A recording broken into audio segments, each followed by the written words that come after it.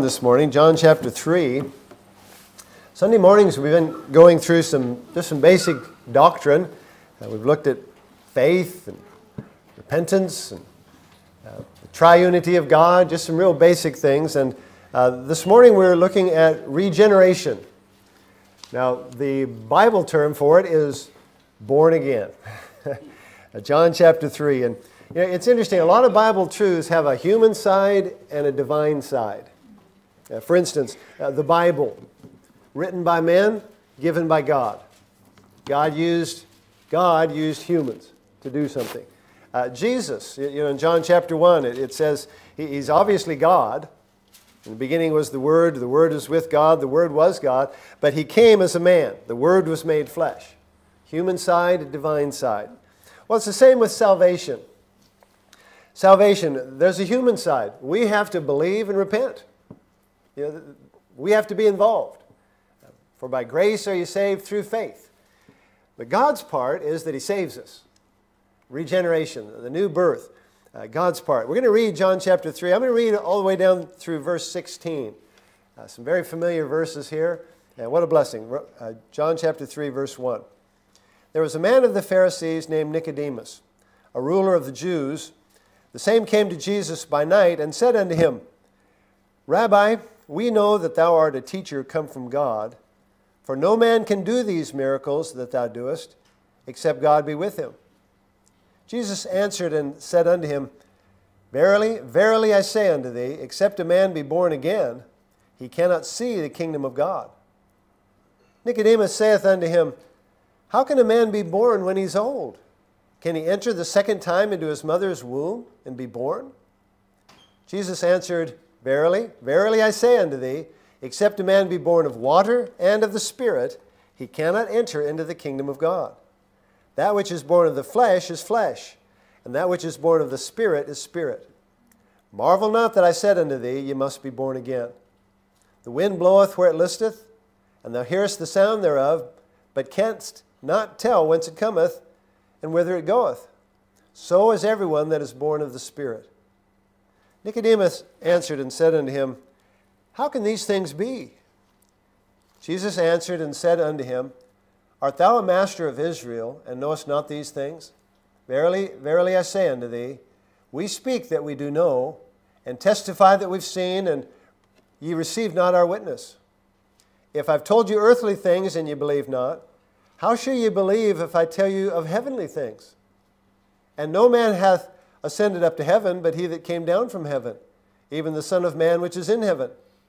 And as Moses lifted up the serpent in the wilderness, even so must the Son of Man be lifted up, that whosoever believeth in him should not perish, but have eternal life. For God so loved the world that he gave his only begotten Son, that whosoever believeth in him should not perish, but have everlasting life. We'll stop reading there. Now, someone has said that John 3:16 is probably the most familiar verse in the whole Bible. I'm not sure. But he links it to being born again. Knowing Jesus Christ as our Savior. As he spoke to Nicodemus, Nicodemus was a religious leader. And yet he didn't understand what Jesus was talking about. So don't feel bad if there's some things that you don't understand. But Jesus said it's different than a physical birth. He says it's a spiritual birth, being born again. The meaning of regeneration, of being born again, is it's a spiritual birth. It's a rebirth. And he compares it to a physical birth. And I think when he says that which is born of the flesh is flesh and that which is born of the Spirit is spirit, he's making that comparison. And then he makes the difference between the Spirit and the flesh. Obviously, if you exist, if you're here today, you've been born. I mean, that should go without saying. Jesus said you need to be born again. Now, he's not saying, and that's what Nicodemus asked. You mean I've got to go back into my mother? What a picture. He says, no, it's a spiritual birth. It's something that's different than that. It's an act of God in the heart. Back in John 1, verses 12 and 13, he says, As many as received him, to them gave he power to become the sons of God, even to them that believe on his name. We can become children of God. We can be born into God's family. And listen to this, verse 13, which were born not of blood, nor of the will of the flesh, nor of the will of man, but of God. He covers everything there. He's saying this is not a physical birth. This is not of blood. He's saying this is not character. It's not the will of the flesh. This is not something you can just do good and be born again. He says it's not of the will of man. It's not some human philosophy or religion. He's saying it's of God. The new birth is of God. Just like he told Nicodemus, except a man be born again, he cannot see the kingdom of God. And the new birth is by God's mercy. It's not by works. There's a verse that I love to read, Titus chapter 3 and verse 5. He says, he's talking about salvation and God's loving kindness to us. He says, not by works of righteousness which we've done, but according to his mercy he saved us. See, we're not saved by good works. We're saved by God's mercy. It's God showing his kindness and his mercy. And there in Titus, he talks about what we were like. Titus 3:3, he says, we also ourselves were sometimes foolish, disobedient, deceived, serving diverse lusts and pleasures, living in malice and envy, hateful and hating one another. Boy, it sounds like the newspaper, doesn't it? That's the way people are. But after that, the kindness and love of God our Savior toward man appeared. What a wonderful Savior. Not by works of righteousness which we've done, but according to his mercy he saved us, by the washing of regeneration. See, that's what we're talking about. Regeneration, the new birth. God changes us by the washing of regeneration and renewing of the Holy Ghost, which he shed on us abundantly through Jesus Christ our Savior, that being justified by his grace, we should be made heirs together of the hope of eternal life. See, when you're born into God's family, you become an heir. And man, he has a wonderful heritage. You have a wonderful inheritance in the Lord Jesus Christ. The rebirth, the being born again, it's a spiritual birth. It's by God's mercy. And the Bible says it's instantaneous. This is not something you work at for many years and hope that someday it'll work out. When you trust Jesus Christ as your Savior and he comes into your heart, man, that's it. He takes over. It's a work of the Holy Spirit. And you either have the Holy Spirit or you don't. And the thing you notice about this as he talks to Nicodemus there is the urgency, the necessity of being born again. He tells him, you must be born again. In verse 3, if you're not born again, you can't even see the kingdom of God. Very important. Unfortunately, the term born again has been misused by many. And they've made it like there's two kinds of Christians. Christians and born again Christians. Well, that's not true. If you're not born again, he says you're not saved. You need to understand that. Don't, we use it, the world a lot of times takes Bible terms and uses them in other ways. And you might hear about a born again businessman. He used to have a business, now he has a new business. Well, that's not being born again, all right? Being born again is a spiritual birth. Being born into God's family, being made alive spiritually. And it's important because God says it's important. When he says that word must, you need to listen. You must be born again. He's not saying it's a good idea, it might be helpful. He's saying if you don't, it's hell. You must be born again. And we must be born again, one, because of our sin, and two, because of God's holiness. Our sin condemns us. The Bible says we're born in sin. David, in writing Psalm 51, God writing it through David, he said, I was shapen in iniquity, and in sin did my mother conceive me. Now, he's not saying that his mother was particularly sinful. He's just saying that's just the way it is. We're born sinners. It's like the Bible says, in Adam all die. Even so in Christ shall all be made alive. We receive a heritage of sinfulness just physically. That's why we need to be born again. In Ephesians 2, the end of verse 3, he says that we were by nature the children of wrath. And that's what we are without Christ. That's why we need to be changed. That's why we need to have God do something in our life. And this is a universal thing. It'd be like going to the bakery and all they had was one product. Yeah, going to Kohl's, all they had was one product. Yeah, when God looks at us, without Christ, we're all the same. Sinners. Every one of us. All have sinned and come short of the glory of God. And because of God's holiness, there has to be a change. There's a verse in Hebrews. Let me just read it to you. It's Hebrews 12:14. He says, "Follow peace with all men and holiness, without which no man shall see the Lord." Wow. Without holiness, no one will see the Lord. And the Bible says our righteousness is like filthy rags. We're not good enough. We can't be holy in ourselves. We have to get it from God. We have no holiness of our own. Our sin separates us from God. And God calls us to repent and believe the gospel. And He says, when we'll put our faith in Him, He'll save us. He'll do the work of regeneration. Romans 10:13, "Whosoever shall call upon the name of the Lord shall be saved." And like we read in Titus, not by works of righteousness which we've done. And what a difference between what God says and what religion says. Religion's based on the idea of working your way to God, balancing out the scales. Listen, that's just of the devil. We can't balance out the scales. Only Christ can. Only God can make us new. That's why Jesus came. Listen, if you could get to heaven without Jesus, you think He'd have wasted His time doing all He did? He wrote the whole Old Testament prophesying His coming.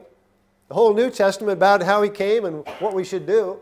I mean, why would He waste all that time and effort if we could go another way? It's like someone has said, there's no plan B. Jesus is the only way.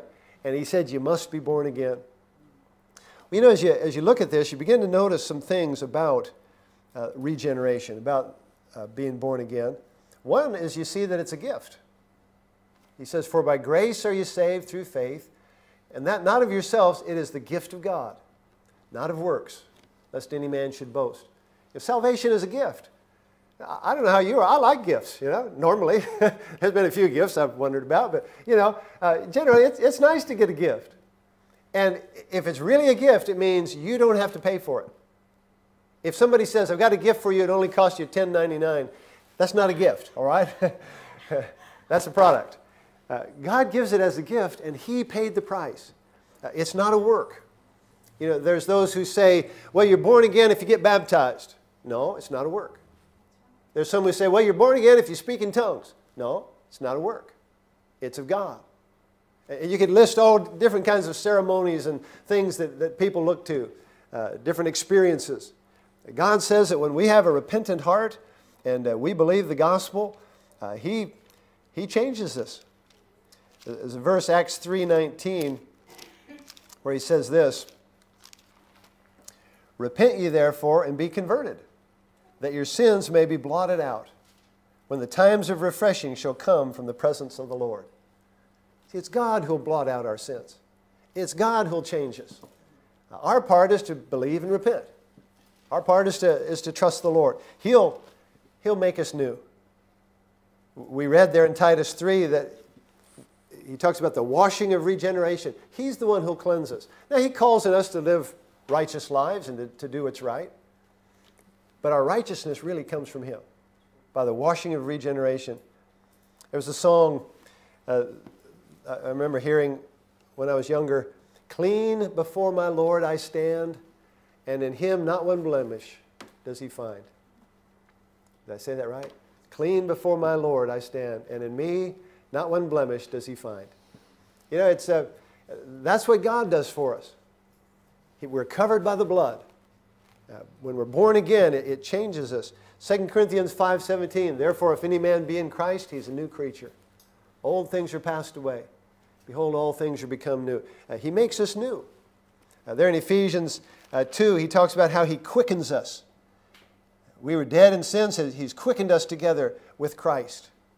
In Ephesians 2:10, we're His workmanship, created in Christ Jesus unto good works. He changes us. He makes us useful. He makes us new. We're alive to God. And it causes us, like I've said already, causes us to have a new family. No longer part of Adam's heritage, in Christ. We have a new heritage. Corinthians, he says, in Adam all die. You go the natural way, and you'll be separated from God for eternity. Christ is the way. That's why He came. And you know, the Bible says that when you get saved, when you're born again, there'll be some things that'll change in how you live. Turn with me, if you would, to 1 John.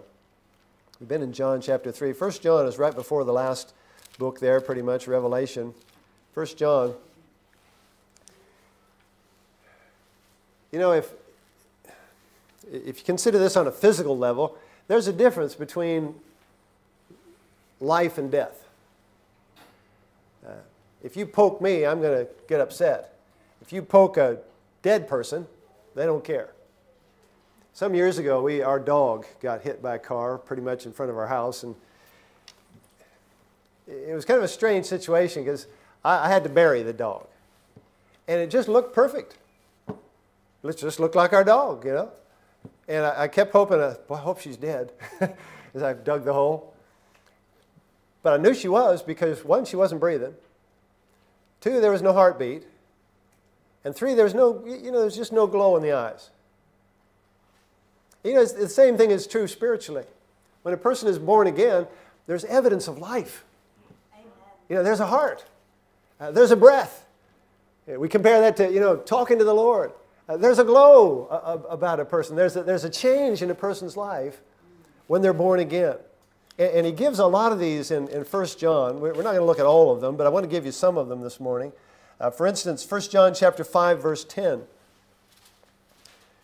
Characteristics of this new life in Christ. He says, "He that believeth on the Son of God hath the witness in himself." You know, when you wake up in the morning, you know you're alive. Right? You ever been unconscious? I've had a couple times now in my life where you wake up from being unconscious, either from the hospital or sports or whatever. You know you're alive. There's a witness. I'm alive, you know. And when you're saved, there's the Holy Spirit. You know that you have a relationship with Christ. In 1 John chapter 3, verse 24, for instance, he says, "He that keepeth His commandments dwelleth in Him, and He in him." That's just saying you dwell in Christ, Christ dwells in you. "And hereby we know that He abideth in us by the Spirit which He hath given us." You know, there's evidence. God's Holy Spirit is confirming your relationship with Christ. You love the Lord. You have a sense of life. Now, if your life is like my life, not everything about life is going to make you feel good, you know. Sometimes life is hard, and sometimes life is lots of different things, but you're going to know you're alive. And spiritually speaking, it's going to be the same. In Romans chapter 8, he said, "As many as are led by the Spirit of God, they are the sons of God." There's that sense of God's Holy Spirit and your relationship with Christ. There's another, 1 John 3, verse 14. "We know that we've passed from death unto life because we love the brethren." There's a new relationship with Christians. We've experienced, you experience it in your local church, obviously. We've had times where you travel to, sometimes even to a country where you don't even speak the same language. And there's a relationship with people who know the Lord. There's just an automatic family feeling. But more specifically, the folks that God gives you in your local church. God gives you a concern about them. There's a relationship with Christ, and because of that, there's a relationship with His children. In 1 John 5, verse 4, he says, "This is the love of God, that we keep His..." that's verse 3. "Whatsoever is born of God overcometh the world." The new birth, born of God, overcometh the world. "And this is the victory that overcometh the world, even our faith." There's a different relationship to the world.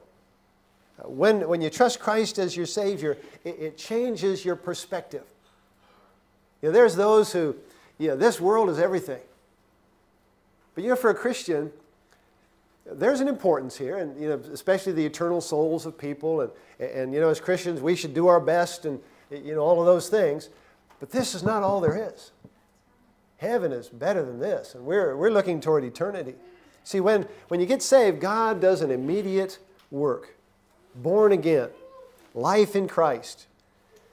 Interesting how he puts it in Ephesians 2:1. He says, "You hath he quickened who are dead in trespasses and sins." New life in Christ. It's a life-changing experience. But you know, it's not just an experience. It's a continuing relationship. God puts in place everything you need for that continuing work of your relationship with Him. In 1 John 5:12, He gives you life. He that hath the Son hath life. He gives you life, eternal life. In 2 Peter 2:14, He gives you everything you need to live for the Lord. 2 Peter 1:4. "Whereby are given unto us exceeding great and precious promises, that by these you might be partakers of the divine nature, having escaped the corruption that's in the world through lust." God begins a work, and He continues that work. In Titus chapter 2, he talks about the hope we have because of Christ. You know, life can be difficult, but as Christians, we don't have to lose hope. If you're born again, you have a different attitude towards life. Titus 2:13, looking for that blessed hope and the glorious appearing of the great God and our Savior, Jesus Christ. Earlier, he'd said in Titus 1:2, "In hope of eternal life, which God that cannot lie promised before the world began." If you're born again, you have hope. Titus 3 and verse 7, that being justified by His grace, we should be made heirs according to the hope of eternal life. You know, we have a relationship with God through Jesus Christ. Well, the question I want to ask this morning is, what about you? Are you born again? We've sung a chorus. I'm not sure if it's in our hymnal. Do you know that you've been born again? Does the Spirit dwell within, bearing witness that you've been cleansed from every sin and stain? Are you ready if the Lord should come, and today your soul should claim? Can you face eternal years free from doubt and dread and fears? Do you know that you've been born again? See, Jesus said this is very important. You must be born again. This is the difference for eternity. It'll make a big difference in your life and soul in this life, but it'll make even more difference in the life to come. And we all stand at death's door. We don't even know. We don't know when we'll go through death's door. There's people who are in heaven and hell today who didn't expect to be there yesterday. We need to know, have you been born again? You know, Paul said in Acts 20, we preach repentance toward God and faith toward our Lord Jesus Christ. And our part is to believe. God's part is to save our soul, to make us new. Jeremiah wrote, "Blessed is the man that trusteth in the Lord, and whose hope the Lord is." Is the Lord your hope today? You just living for the crumbs of this world, or are you living for the treasures of eternity? We read, I mentioned when I read it, one of the most well-known verses in the whole world this morning. "For God so loved the world that He gave His only begotten Son, that whosoever believeth in Him should not perish, but have everlasting life." See, that's the choice. We can perish or live. We can trust the Lord. We can trust the Lord or not trust the Lord. The choice is yours. Jesus said to Nicodemus, "You must be born again." If you're not born again, He says, you can't even see the kingdom of God. Let me encourage you this morning. Make sure. Find out. We're going to sing a song from our hymnal this morning, page 154. Jesus is calling. Jesus is tenderly calling today. And let me encourage you. His call is, trust Him to be born again. Azrael, come and